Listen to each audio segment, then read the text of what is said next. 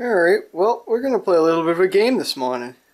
We're going to see how many of you guys can guess what's going on here, and how many of you can guess what the problem is. And if you win absolutely nothing, but it's worth a shot for funsies. So, let's start over the zero turn here. Actually, it's mainly about the zero turn.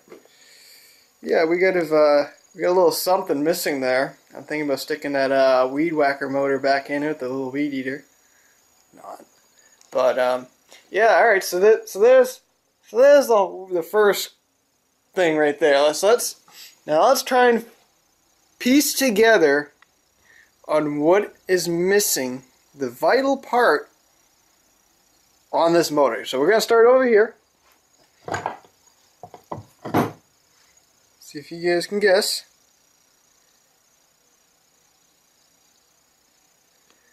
Alright, now we're going to move over here. Let's see if you guys can take a guess. Alright, any guesses yet? Did you give up? So, remember how last night there, or should I say all fucking, I don't know even how long I've had it, almost a year now I've had this mower. I basically rigged it so that the governor would just work automatically. And I knew something wasn't right. I knew something wasn't right when I put this motor on there. So I figured, you know what, I could finally figure out how to adjust everything. So I literally took apart the linkages, the carburetor, adjusting the governor like 6 times last night and 3 this morning. And I'm like, fuck this. There's something else wrong here. Now, so I was like, alright, I'm gonna, fuck it, I'll pull the engine off the zero turn and just crack it open. Maybe there's something wrong with the governor. Well, there's nothing wrong with this. You know, this moves freely and everything's like it should. But it's missing the whole little plastic unit that's got the little guys on it, and yeah, that's missing. Holy, I just can't believe it. Usually there's another little gear piece that goes right in here, and it's a little plastic gear piece, and it usually just spreads open when you put that guy on there, and it goes woo, woo, you know. It's kind of sort of like your oil slinger as well. Well, I've run into some problems here. It's not as simple as just replacing that one little part. The block is actually trash, believe it or not. I'll spin the engine around over here, and we could take a further look. I will break out my phone so you guys can see more of the problem. And I got a phone call I gotta make. Alright, how's that look, guys? Something doesn't look right there? How's that? Doesn't it look a little mushroomed out? Yeah, I guess I don't even know what to guess, really. I guess basically that piece right there is completely cocked over big time. There's no way of even putting another the guider piece in there, because if we do, it's just going to go tippy-tippy. I can show you maybe with a bolt or something. So basically, let's say this is the guide that's supposed to go in that hole there. You put the gear right on top of that wall. If you put it on there, guess what? Look at how friggin' loose that is.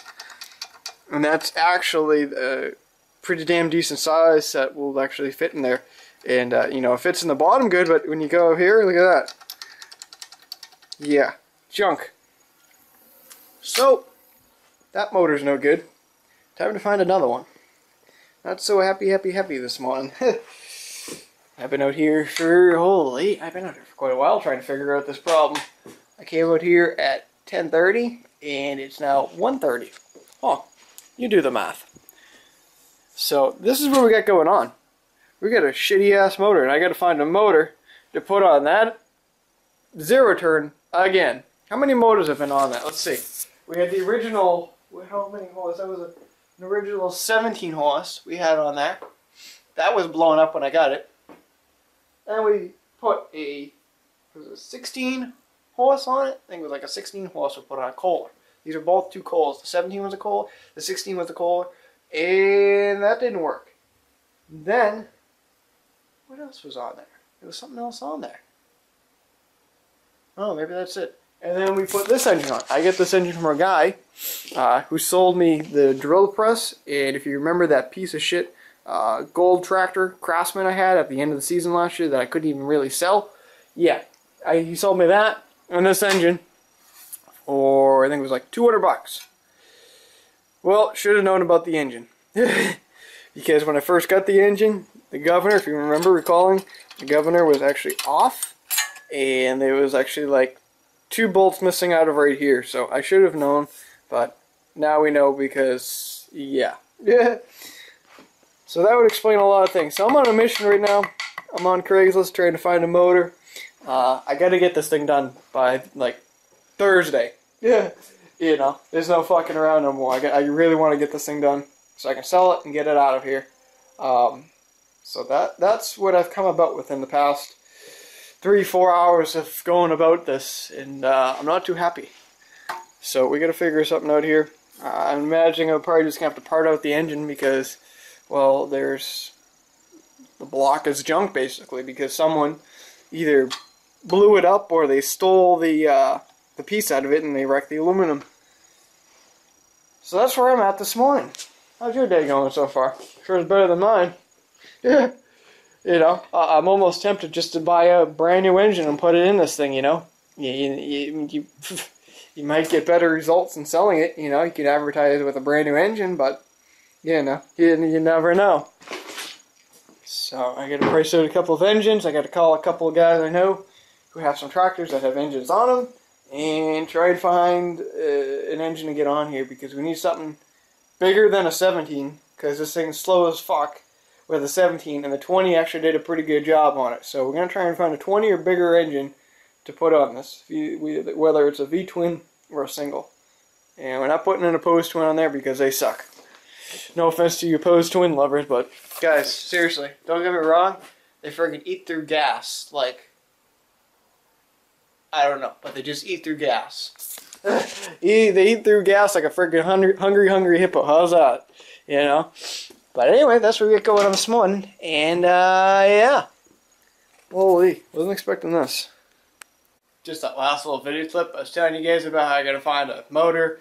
And then just before I said that, I said, oh, I gotta call someone. Get a load of this. This is like perfect timing. Alright, I can't show you guys the phone because it's got the phone numbers in it, but listen to this one.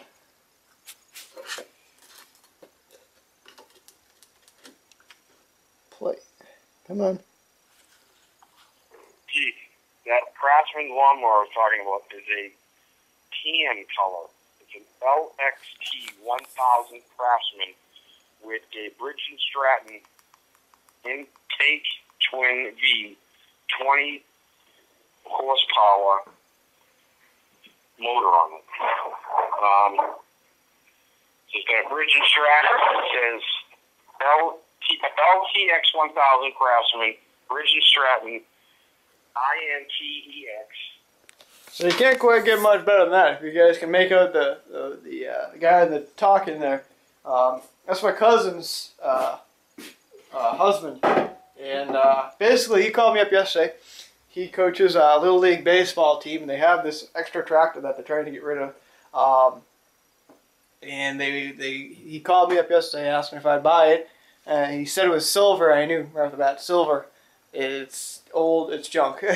But he actually just called me back, and in the message there it said Craftsman LTX, and how fucking ironic is that? I was just talking about that gold tractor like in the last video. Like, how funny is that? So, I don't know. I guess we got a friggin' tractor to go pick up now. Like, how funny is that? Perfect timing. So, the money they wanted $400 yesterday, but they say I can pick it up for $300. And basically, once I give them the $300, the money's going to go towards a Little League program. So that'll be pretty cool. So I think I might grab it, help out a community, even though it's not anywhere around here. It's in Quincy, Mass. So I don't know. We'll figure it out. So I guess I found an engine. At least it's a 20. At least it's a V-twin. At least it's an Intech that's going to bolt right up and fit. Or love that kind. Here, guys. I know it wasn't much of a video making day, but it gives you something to watch. It's kind of early in the day to be in the video, I gotta say. It's only like 3 o'clock. And it's really not going to be a whole lot. I was going to do my truck spray today, but a buddy of mine says he can get a pretty good deal down Napa, so I'm going to wait. And we'll have to wait and see how that turns out. Is it Napa or AutoZone? One of the other two. But so he'll get me a deal. He works down there, so I'll have to wait and see how that all works out. But hopefully tomorrow I'll go down to Winthrop, for those in Quincy, but it's actually in Winthrop. Be able to pick up the tractor, bring it back, rip it apart, and put it on this thing. So that's as far as plan. I think the LTX series has the volt regulator already on it. So hopefully I won't have to pull the flywheel and the stator off and all that good stuff, but it should be all set. I think they have the setup already on it. And with this engine here, I'll probably just end up parting it out. I mean, you know, the crank is a pretty common issue with these and the rods when they blow. So I'll probably just pull the crank out, pull the cam out, pull the connecting rods and the pistons out, the carburetor, the heads. The heads are another common problem. The valve seals like to go on them, and the carburetor, well, that's basically a rebuilt carburetor. You know, it's got a couple new jets in there, so I'll probably just end up parting this engine out, you know. And then the rest will just go to scrapyard, like the block and such, because the block's junk. There's no fixing it, really. Unless you get an aluminum welder, then you're all set, but it's not worth it. And, you know, the oil sub's still pretty good. So I think that'll be the plan for this guy, unfortunately. I guess yesterday was the last time, or I had it run early today, but I guess yesterday will be the last time you ever hear this engine run. So, if you need some parts for a V-twin, I got some. I think these parts here will work from 20 to 25 horsepower. I could be wrong, could be 18 to 25 too. I'm not quite sure. So, that's what we're going to do with that. And hopefully, I'm trying to get this thing ready for the weekend. I think this weekend, hopefully get this thing sold this weekend. I think the asking price is going to be about $1,500 bucks. First come, first serve type deal. There's actually 2 on Craigslist. There's one in New Hampshire. There's one, actually there's 3. There's one in New Hampshire, one in Mass, and there's one in Rhode Island. The one in Rhode Island, I think, is missing the mower deck, and they're asking $1,000 bucks. The other 2, they're around like $1,900 bucks. So yeah, you do the math. It's a pretty good deal, especially for the work that I'm putting into it. You know. So anyway, that's this weekend's plan. Get her sold, and yeah. So I guess that's about it. So we'll probably talk to you guys tomorrow. Hopefully we'll get everything all settled in, and I will talk to you then. Have a good day, guys. Craziest thing happened about an hour ago. I don't know, I was outside. I was actually working on my floor jack. I put some new, whatever I did with the bottle, the jack oil in. I bought yesterday down at the Walmart. I also bought a bag of grass seed, and I was, you know, I threaded it out, welded it up a little bit, and I ended the video at, I'm not quite sure really what the time it was. It was like 3 something or other, and I felt some kind of sort of weird ground shake. I was like, fuck it, nothing important. I'm thinking I'm hallucinating again. And I get in the house, it turned out there was actually a pretty good explosion not too far from here. For those of you who don't know, the Boston Marathon was running today, and I guess there was a little bit of a technicality there. I guess 2 bombs went off, so that's not good there. That's pretty upsetting, you know, especially on a nice little holiday like it is, and you know, people just want to go out there and run. And where it happened, it's honestly, it's not that far from here. It's if you walk, maybe go half hour. If you drive, 5 minutes. It's not that far at all. And it was something else, I'll tell you that, and it's not good. So for those just want to know, I'm still here, I'm still kicking, didn't die. No limbs broken off, which, you know, that's what happened to a lot of people there. So that's not good. Anyway, like I said, we'll talk to you guys tomorrow. Hopefully you guys all have a good one, and prayers and thoughts are out to the guys and women that got hurt today in the marathon. Not that good of a deal. Anyway, we'll talk to you guys later. See ya.